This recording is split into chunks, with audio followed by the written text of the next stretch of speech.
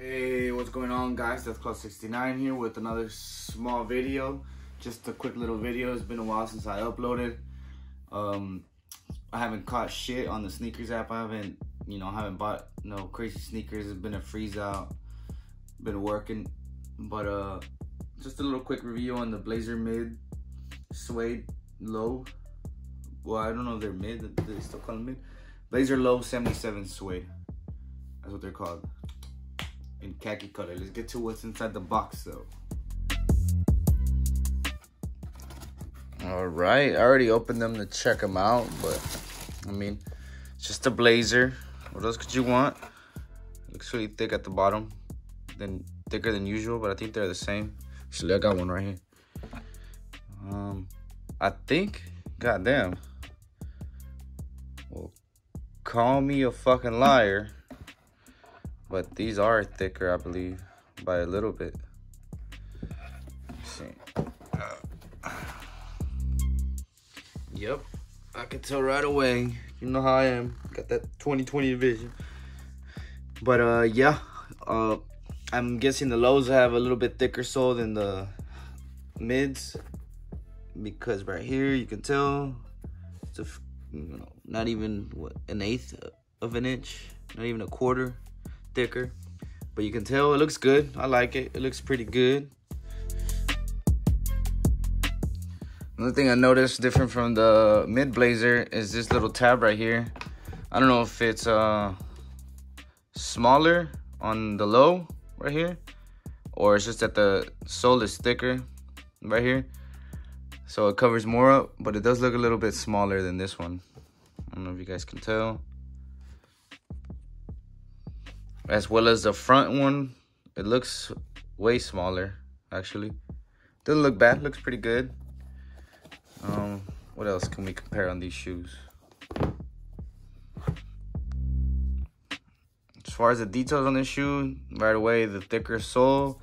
It's obviously a low top. Got the Nike on the back and khaki. These are khaki colored. Orange on the tongue, and then the tongue itself is a little bit of I think it's supposed to be white, but the yellow foam on the inside stands out. It makes it look a little bit cream. The bottom, same. Check out the other shoe. I'm pretty sure they're the same. On the inside, just a swoosh. That's pretty much it. It's got the same perforations as the other blazer. Check that out right now. Pretty simple. Like I was saying, it's a pretty simple shoe. Just a quick little pickup I got on the sneakers app. It was the only fucking thing I could get. Fucking bots and bastards. Couldn't get shit. Nothing. Not even the Griffies, not the Racer. Well, I ended up getting those, except not from the sneakers app though, but it's for a later video. Yeah. Pretty, these are what I would call some beaters. The nice beaters. Won't be afraid to get them. I'm gonna try not to get them dirty, but I'm not gonna be afraid. Like, is it muddy? Is it wet? Is there dirt? I mean, these over time they gain some character. Sometimes they look even better the dirtier they are. But that's the main reason I caught these. Nice color too. They go with everything. But let's get to what they look like on feet.